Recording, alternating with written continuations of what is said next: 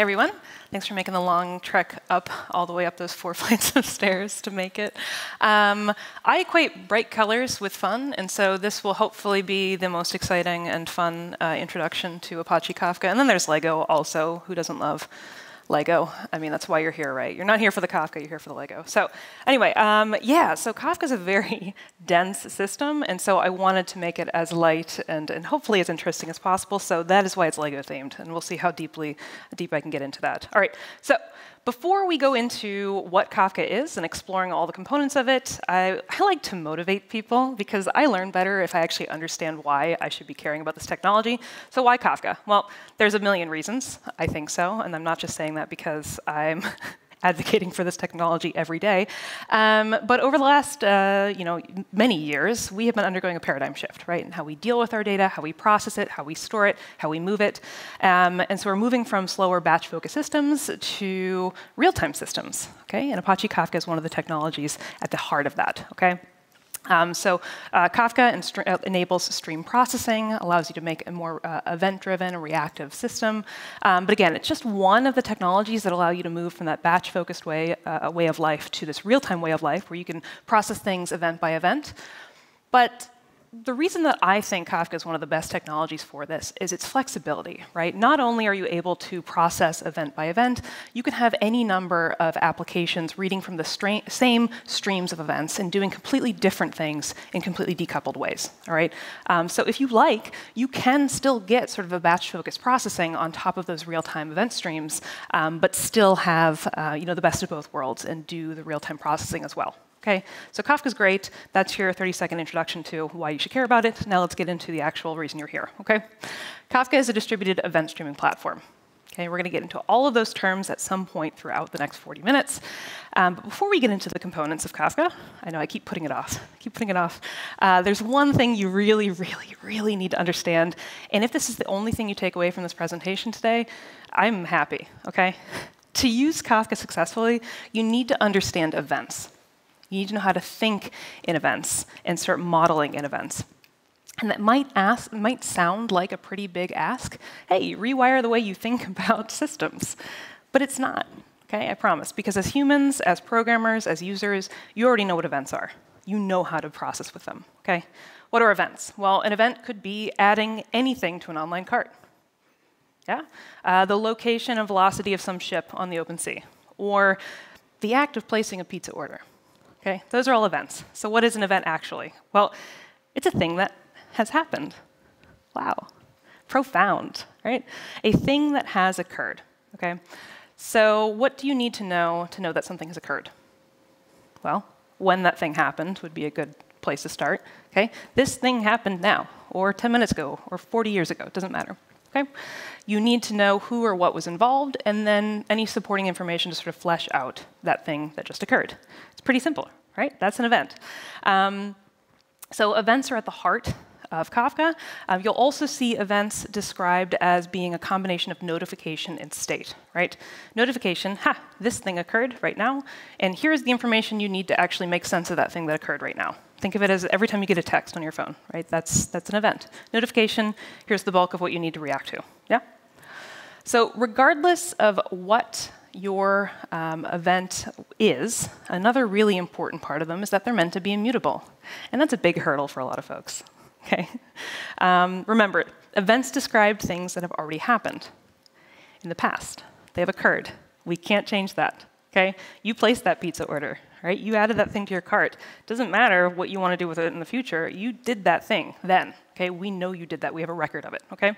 So events just aren't meant to be changed. Does that mean that you can't build systems that can undo things or go back? No, we still have that flexibility, right? Just because I added something to my cart doesn't mean that I can't change that quantity or remove that thing from the cart later on. Just because a ship has changed its location doesn't mean that it can't go back to a location at a previous time. Just because we mistakenly called and ordered 143 pizzas doesn't mean we can't call and change that, and hopefully they'll respect that change.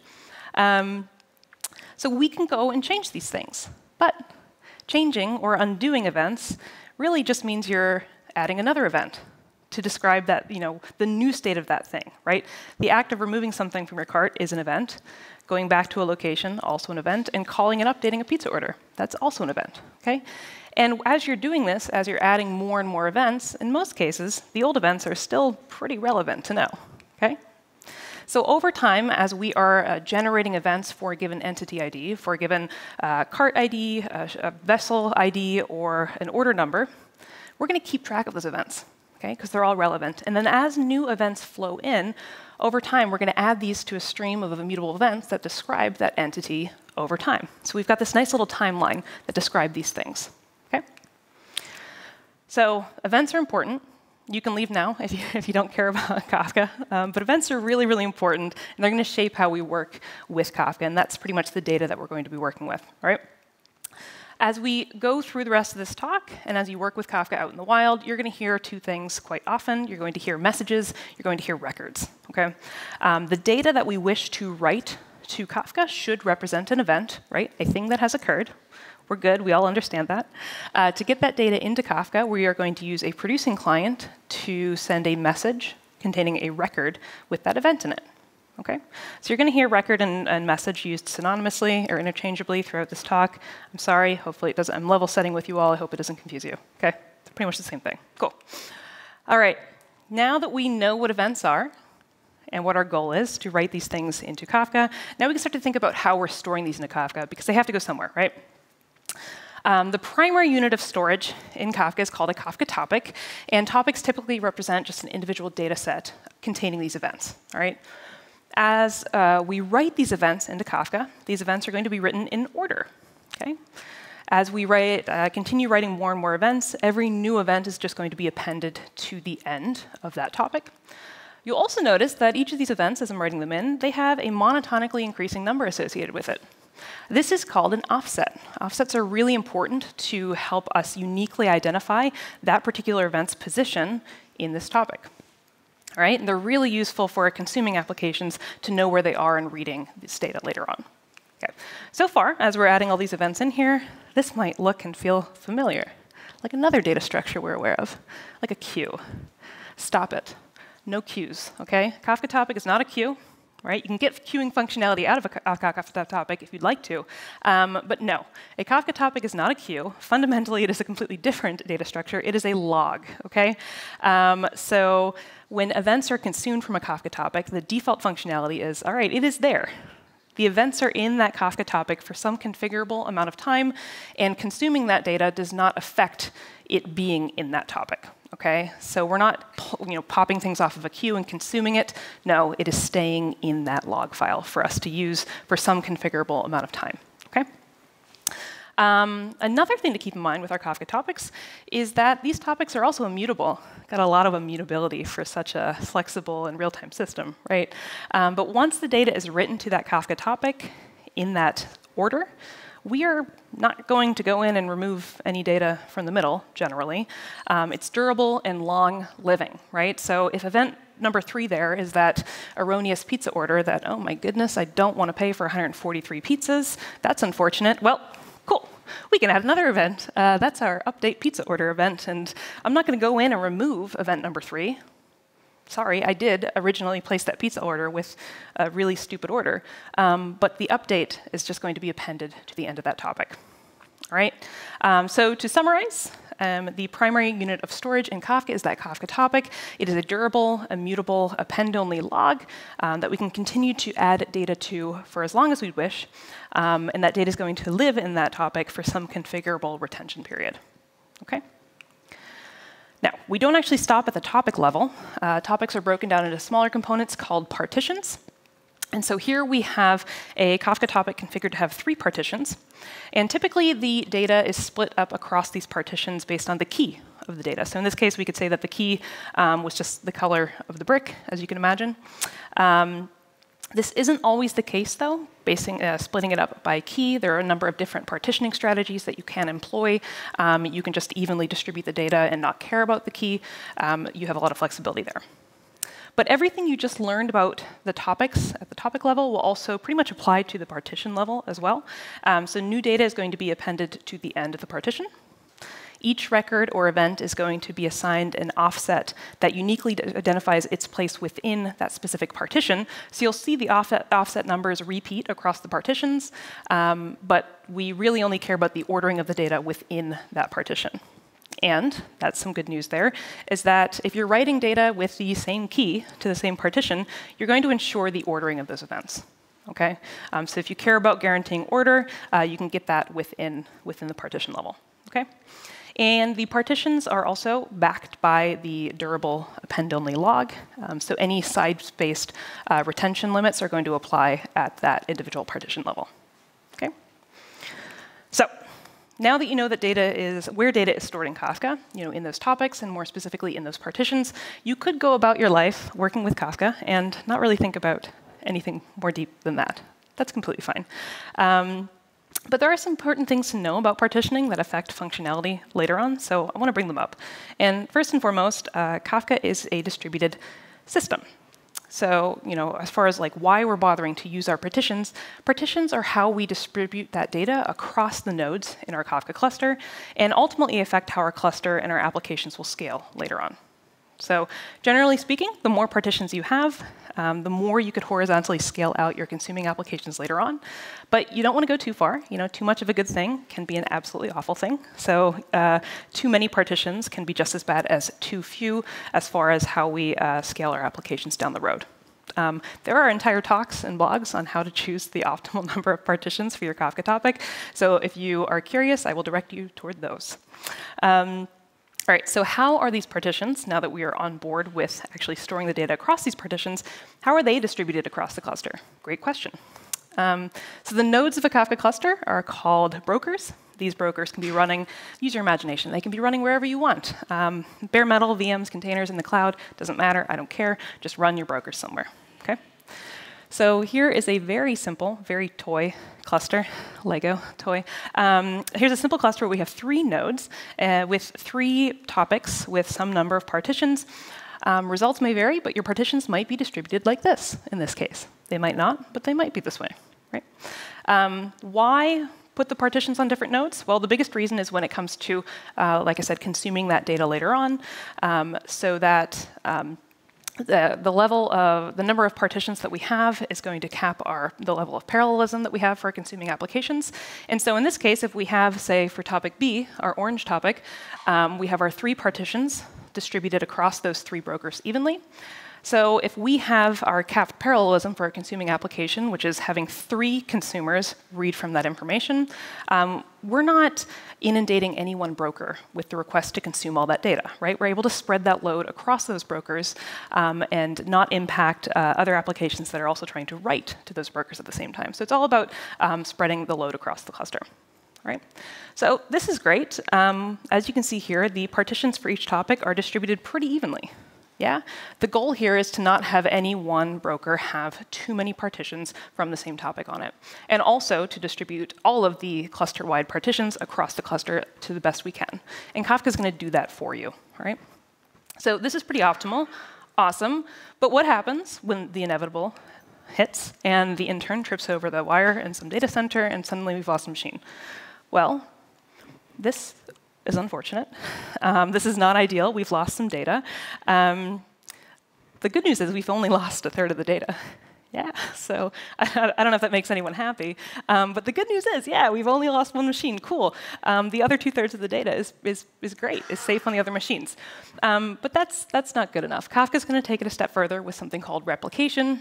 Replication is a configurable parameter that determines partition by partition how many copies of each partition exist across the cluster. Okay? So we're going to solve this situation by enabling replication. So here we have, again, a 3-node cluster. But we're going to look at it from the perspective of a single topic with 3 partitions. And we've also enabled a replication factor of 3. Okay? So with replication enabled, we have 2 types of partitions. We have leader partitions and we have follower replicas. Okay? So you'll see here, so for partition 0 that lives on broker 0 in that darker color up there, when we are writing data to partition 0, we're first going to connect to broker 0 and write that data onto that broker. Then synchronously, the cluster is going to copy that data over to the other follower replicas of that partition that exist not on broker 0, but exist on brokers 1 and 2. Okay, that is by design. We don't want our backup copy to live on the same machine as our main copy. That would be absolutely silly. And so you'll see that all of the partitions are split up in that way. And again, Kafka is going to balance that for you when you have your replication enabled. All right, so this means that whenever broker 0 goes down, ooh, that sucks. We lost our main replica, our lead replica for partition 0. That's very unfortunate. But look, we still have 2 copies of it elsewhere on the other brokers. Okay? And so as soon as Kafka realizes that that broker is down, it's going to do a leader election process and realize that we have a full copy, an in-sync copy on our other brokers, and it's going to elect one of those to be the new leader so that our producers and our consumers can keep functioning as expected. All right? So I know that felt like a little bit of an aside, but now you understand some of the nitty-gritty of what happens and how these things are stored across the cluster. And also you can feel a little bit better about having your data stored in Kafka. OK, so now that we know how data is stored in Kafka, now we can start finally to understand what these, what these records actually look like that we're writing into Kafka. It depends. Yeah. There's a few pieces of information that you absolutely need when you write data into Kafka, and some optional fields as well. So all you really need to know when you're writing data into Kafka is which topic are you trying to write to, and what is the event? What's the payload of that data, right? Optional fields, we could include the specific partition that you want to write to. So you can operate at that level of granularity, but do know that Kafka has that have this functionality built into the producers so that they can actually select the partition based on their partitioning strategy. So if you want to ensure that the producers are always acting in the same way, that's a good way to ensure it. But you could override that if you want. You can also include an overriding timestamp. If you don't include a timestamp with your message, it's just going to use the machine time. You could include a key. This is really useful for partitioning in most cases, but you could also ignore that. And there's some optional headers you can include as well. All right, so as an example, let's say that I'm on Lego, lego.com, I'm shopping, and I'm going to use their pick a brick feature. And so I have just added one blue 1x1 plate to my cart. What would that record look like? Great question. Well, I'm likely writing it to a topic that has to deal with cart updates, right? Let's look at what users are doing, what they're adding and removing to their carts over time. And so very uniquely, we're going to call this topic cart updates. And what is the actual event that we're writing into Kafka? Well, the event itself is that at some timestamp, I added one blue 1x1 plate to my cart, right? That's the event. It's not that much more complicated than that. And so the value is exactly that. Maybe I also enrich it a little bit more and have the specific cart ID that I'm adding it to. My cart, cart 1, 2, 3, 4. As far as the optional fields, well, I'm going to let the producer do what it knows how to do and use the partitioning strategy that it has built in. So I'm not going to include an overriding timestamp or partition. For the key, though, I would like my producer to use a key-based partitioning strategy, and so I'm going to assign that key to be cart 1, 2, 3, 4. And the reason that I'm doing that is so that, if you can imagine what I might be doing with this data later on, is understanding at a user level what they're doing with their carts, right? And so ideally, I would have all of the cart updates living on the same partition for a single cart, okay? So by using the default partitioning strategy and assigning a key, I'm ensuring that that will happen. I'm also not going to include any additional headers. OK, so now I can take a producer client, which in Kafka could be written in pretty much any language you want to, and take that information and write it into Kafka, right? That's it. We're done now. No, actually, there's some more we need to think about. Brokers only speak in bytes. They don't care about your nice little event in your human-readable format. They don't care about the object that you built up with all that information in it. No, they only speak in bytes, and so we need to serialize whatever object that we have into bytes for that broker to store, okay? So to do that, we are just configuring our producer with a serialization format. Avro, JSON, protobuf, Parquet is being worked on, so these are all common formats that you can use with Kafka. So all we need to do, like I said, is configure that producing client to have the right serializer, and then we can use the corresponding deserializer on the consuming end to read those bytes out. Okay. Ultimately, what that means, if you are a sane person, is that you're probably going to use a schema. Everybody nod. We're going to use schemas. Yes. Okay. Please promise me that. That's the second thing you need to take away from this, is that please just use a schema. So I could go on and on about why they're great and why you should do this. But here is a pretty basic schema, an Avro schema that describes exactly the data that we were talking about for these cart updates. So I have the cart ID, the particular action of adding, removing, or updating quantities, the particular brick, the element ID that we're dealing with, the description, and the quantity. Okay. You might be asking yourself, it's one thing entirely to know what your data looks like, and another thing to enforce that. We will get to that later on. OK, so now what is our producer doing? Well, our producer, we have it configured with the right serializer. We have our nice little object describing the cart action of adding this particular element to the cart. And so now we can write that to our Kafka topic.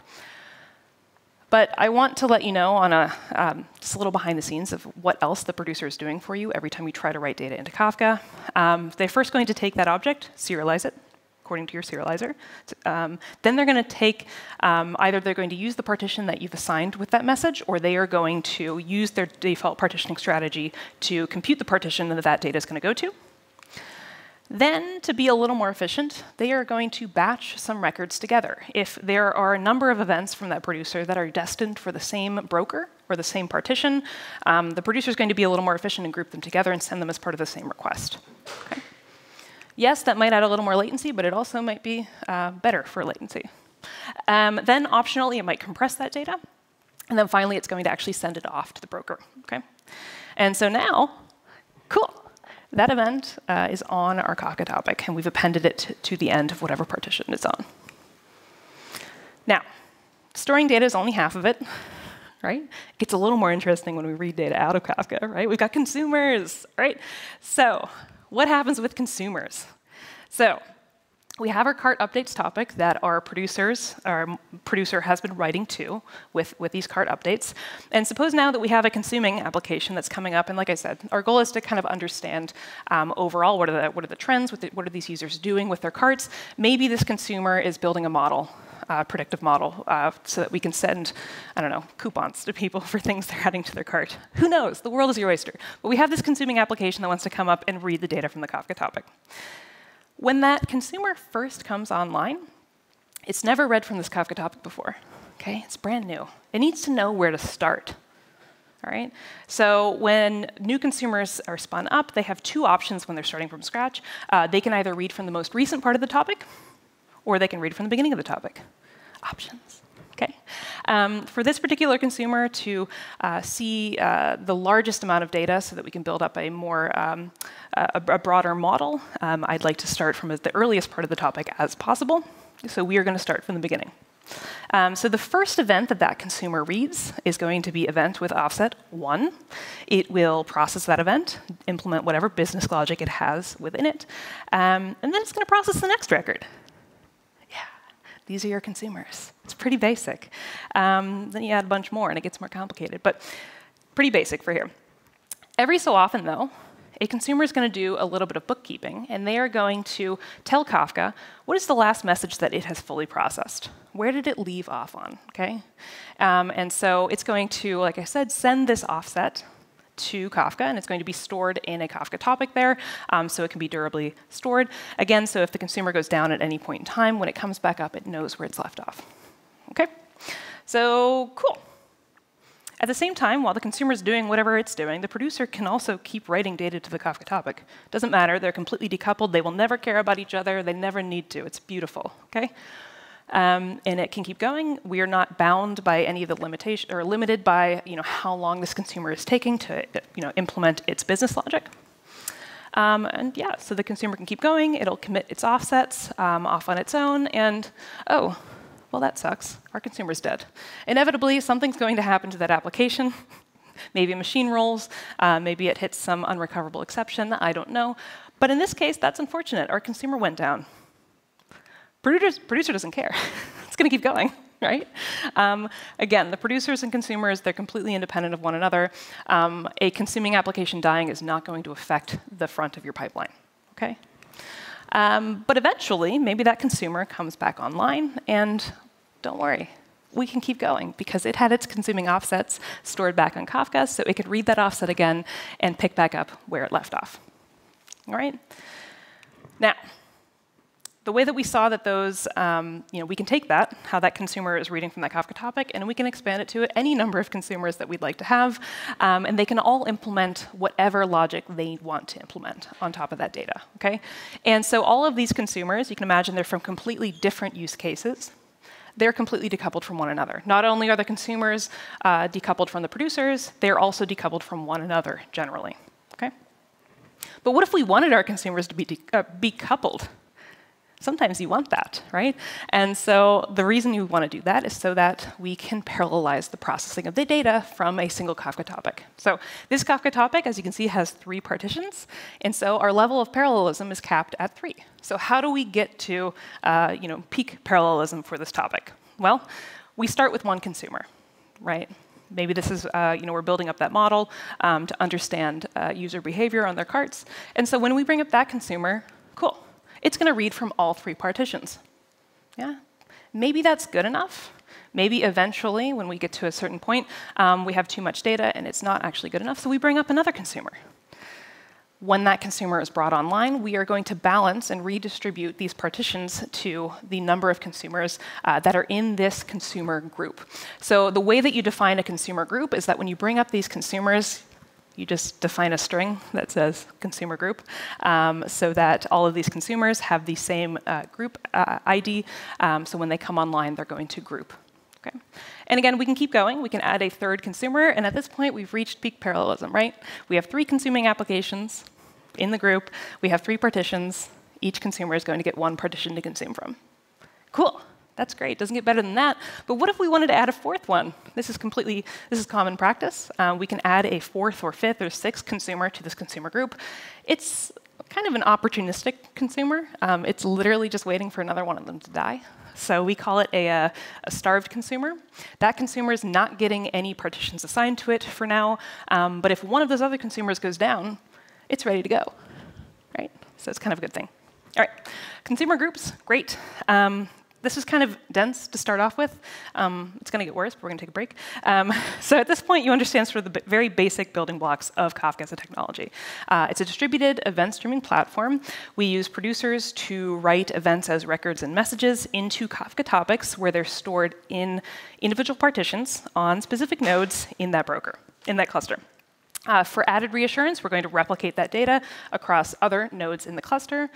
At any given time, we can have any number of consumers coming along to read from any number of topics in that cluster and process those events for potentially different use cases without impacting one another, or impacting one another. That's fine in a consumer group. So those consumers can work together in a consumer group to parallelize the processing for a single application. And remember that parallelism is capped at the number of partitions for that topic. So in a nutshell, that's Kafka. Plain vanilla Kafka. And I feel like saying something is vanilla has kind of like a negative connotation to it, so I want to nip that in the bud. Like, there's a lot that you can do with just Kafka. Okay? You can build out a data mesh. You can build out a full microservices architecture with Kafka at the core, and that's a lot. That's pretty powerful for just using regular Kafka. Okay? Now, it gets better than that. So you can take all of the power that you can get out of just Kafka and imagine what else you can do with a little bit more. Okay, so we're going to look a little more broadly at the rest of the ecosystem because no technology exists in a vacuum, and Kafka is no exception. So let's take a step back and see what else we can do to make our real-time use cases that much more sophisticated. Okay, so I'm going to go back to sort of an example from earlier where we have our producer. It has an object according to a schema that we've written because we're good people. We wrote a schema. And it's going to write that data, serialize it according to that schema, and write that data into the Kafka topic. Cool. Now, what happens when our consumer comes along and wants to read that data from the topic? How does the consumer actually know what those raw bytes are supposed to look like? Okay. Well, if the consumer's lucky, we also have a copy of that schema on the consumer. Yeah? That would be great. That's ideal. And they can use that to reconstruct and deserialize those bytes into the object that it should be. But then we kind of get a problem here, right? Because the benefit of Kafka is that the consumers and producers are completely decoupled, right? The producers throw things in, the consumers get things out, beautiful. But by adding this extra step of me having to copy the schema over or make it available to that consumer, oh no, I've added, I am but a human. I'm going to make a mistake in copying that schema over, or God forbid I actually forget to do it. So that's not good. We're actually adding, an extra bit of coupling in there to make this schema available to our consumer. Okay, so that's where schema registry comes in. All right, so there's a couple different implementations of schema registry, but they all generally follow the same constructs. It lives outside of Kafka to sort of serve as middleman, storing the schemas before your cluster and its related metadata. It allows for different schema compatibility levels so that you can handle how to upgrade your schemas and your clients. And it helps, like I said, to sort of maintain that decoupling between the producers and consumers. Okay, so that each of them can read those schemas without necessarily talking to one another. Okay. So how does it work? Well, the producers are going to maintain, first and foremost, they are schema registry enabled, both of these clients. The producer is going to maintain a cache of schemas that it's seen. Right? So when it is writing data with a schema into schema registry, it's first going to check and see if that schema is in its cache. If it's not, it's going to register that schema with schema registry. Cool. And update its own cache. All right. Only once the schema registry is registered can the producer use it to serialize that object and write it into Kafka. When it actually goes through this serialization process, it is also going to append a magic byte at the front of that series of raw bytes, along with the schema ID that we're using for that version. Okay. So that's in the Kafka topic. Great. The consumer, who is also schema registry enabled, will maintain a cache of copies of schemas that it has seen. Right?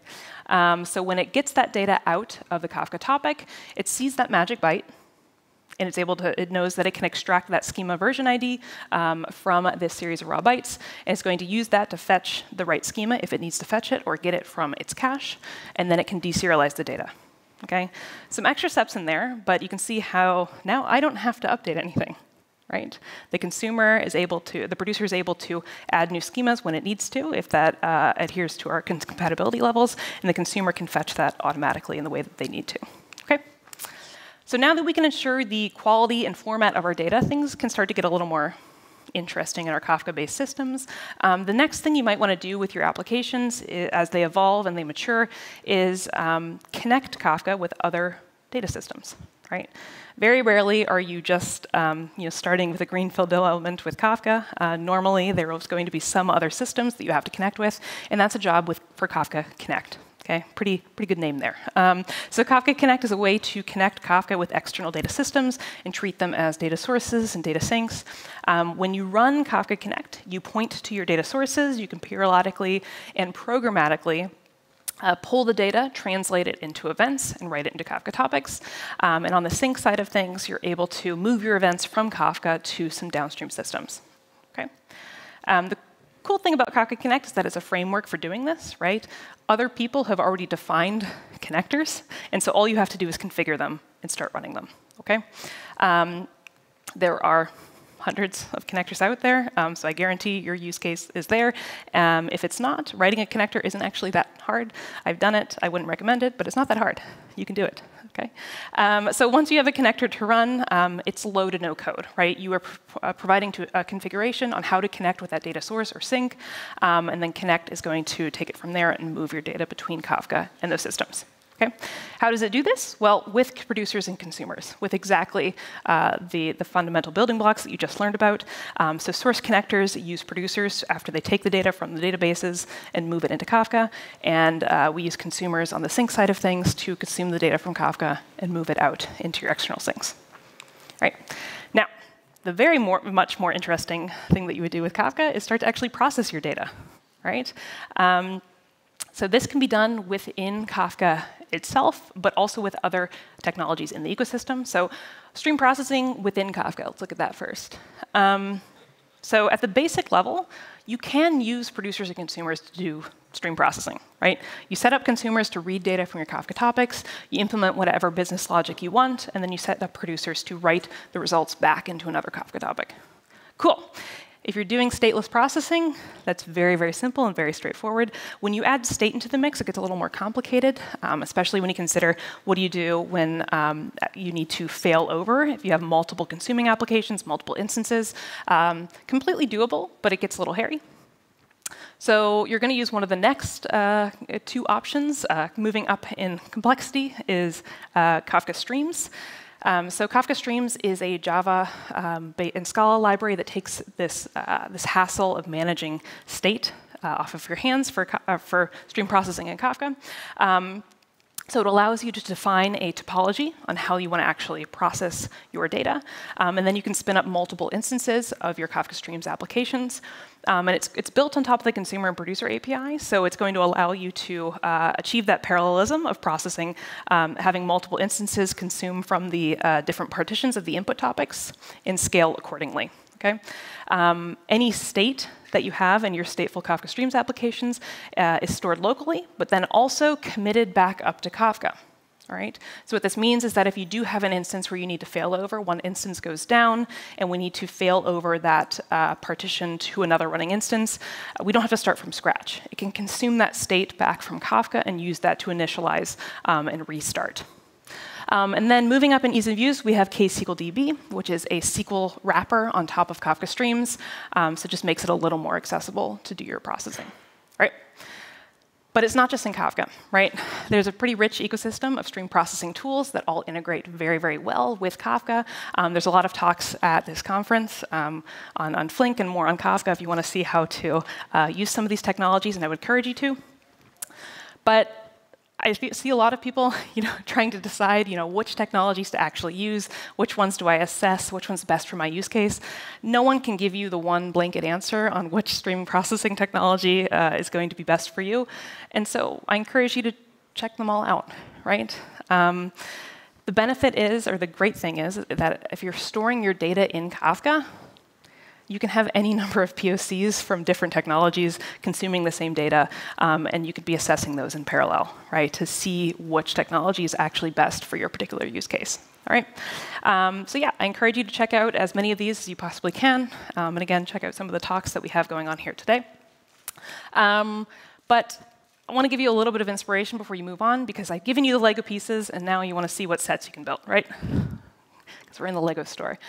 First up, financial services. I think one of the most compelling use cases for real-time data is financial services. So I've seen a lot of really cool use cases from banks and other financial institutions where Kafka is at the core of their real-time market data and how they're processing and assessing that information. IoT and manufacturing. These are huge, sort of up-and-coming use cases where Kafka is playing a key role. So typically, if you've worked in manufacturing or understand some of these use cases, every manufacturing line has dozens of sensors on it, and usually, the sensors are providing a lot of rich information about the particular state of this machine at any given time. But a lot of that information stays within the factory.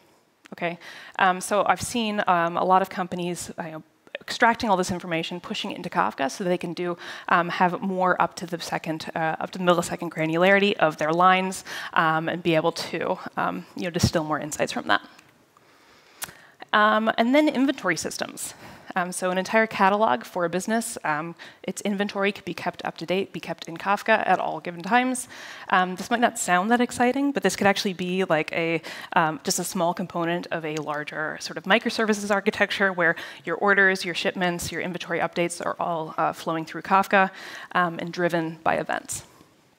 All right, so I can keep going on and on and on, and I will be here all day if you want to talk more about Kafka and interesting use cases. But yeah, I hope that this isn't the last time that you think about Kafka, if it was the first time. So I encourage you to play around with it, see what else you can build with it. Here's a link to my link tree. On there, I have a number of interesting resources, things that I find cool, things that I'm working on. But I also have a link on there to Confluent Developer, which is our developer portal. So if you are interested in seeing how to actually meaningfully get started with these technologies, we have a ton of tutorials and a number of free courses on there to reiterate some of the introductory things that you learned about today and take you that much further into Kafka as well. So check it out. I don't know if we have time for questions here, but I will be around. So thank you.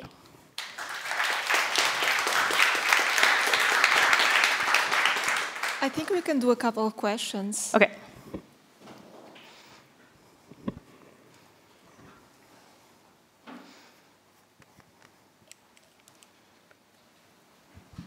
Hi. First of all, thank you. It was very useful. So I was wondering, so usually when you have, for example, a consumer and say that your consuming application is doing some processing with these messages, and I can say that I read everything until like message 3, but maybe one of them failed the processing. But at the same time, for example, I want to retry 1, but 2 and 3 are fine. So I was wondering what would be the normal way of solving this problem? Are there any common patterns for handling retries and failures of this kind?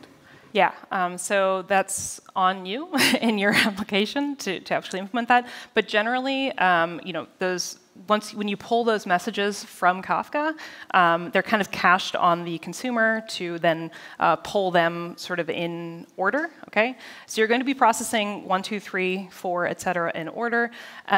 If you fail on 1, you're not going to move on.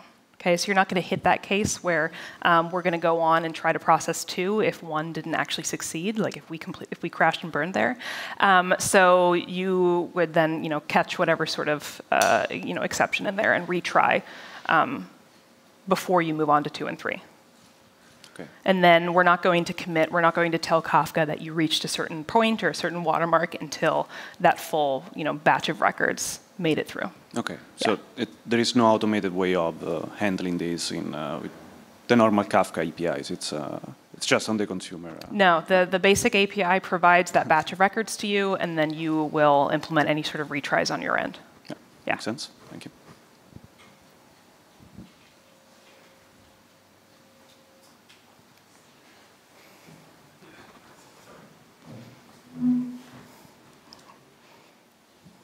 Hi, thanks for the intro. It all sounds very nice, and my question is, what are the caveats or the issues that users usually encounter so that we can be aware of it when thinking about using Kafka? It's just too gosh darn easy. No, so seriously, like one of the biggest hurdles or class of hurdles that I see people encountering is that it's a black box. Right? And in that, me saying that it is too easy is kind of leading into that, right? You throw data in, you hope that it gets where it needs to go, and then you hope that you can get it back out later on. And occasionally, it doesn't work as expected. And that's the most frustrating class of errors, because if you are not the operator of your cluster, in most cases, the people who are using it are not the people operating it, that's just that much more frustrating. So I think that is kind of going into Kafka with the mindset of like, it's a black box. Of course, it's going to work. It's going to be fine, right? And then not understanding where to actually look when you do hit an issue. None of those issues are unsolvable, but I've seen them really stop people, in their tracks, and they kind of give up. Like the data wasn't, or I'm getting like duplicate events, or I don't understand how to configure that producer right to make sure that we're not hitting issues when the data's stored, or I'm losing data. Why am I losing data? And well, we can ensure that doesn't happen, but there's other hurdles and other configurations that you need to be using to make sure that doesn't happen. So yeah, it's both too simple and too complex, and so sometimes just the managing expectations of people going into it, I think, is sort of the bigger problem. Yeah. Okay, thanks. Yeah. If anyone has one last quick question, we can go. Otherwise, yeah. No, you all have to stay. Hey. You mentioned the optional field where you add a timestamp. So if you publish a timestamp in, like, let's say the reverse order, would the queue still maintain the order in which it's published in, or the timestamp order? Yeah, so that's going to be affected on the consuming side of things, or when you actually want to process, because that's where it actually matters, right? And so you would either look at when was this. So the short answer is that data is going to be appended when it was appended to the log. There's going to be a timestamp of when that event was actually written to the Kafka topic. Okay? And so your timestamps are going to be kind of out of sync at that point, right? Because you have a timestamp that you manually assign to that message, but it's not the same as the timestamp at which it was appended, right?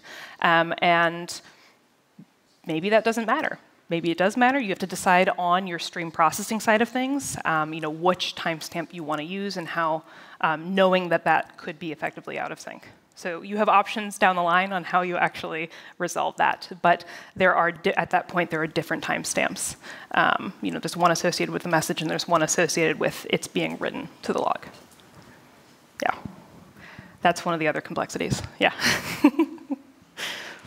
Cool. Thank you so much for your presentation. Absolutely. Thank you all.